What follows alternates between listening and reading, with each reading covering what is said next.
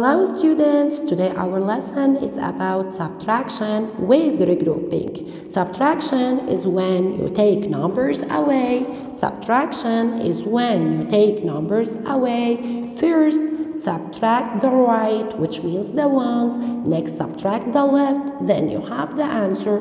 Let's say you have 22 minus 17. 22 minus 17, 7 is bigger than 2, so here you need to regroup.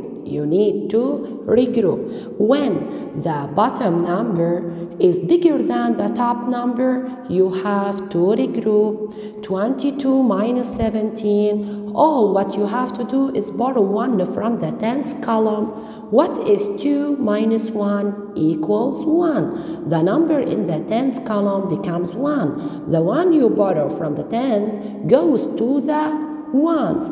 12 minus 7 equals 5. We just have to follow the same process. 12 minus 7 equals 5. 1 minus 1 equals 0. So the answer is 5.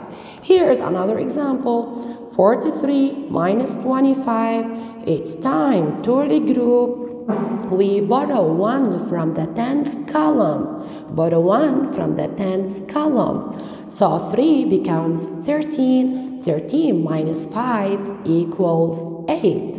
13 minus 5 equals 8, and 3 minus 2 equals 1. So the difference is 18. Complete this activity by yourselves.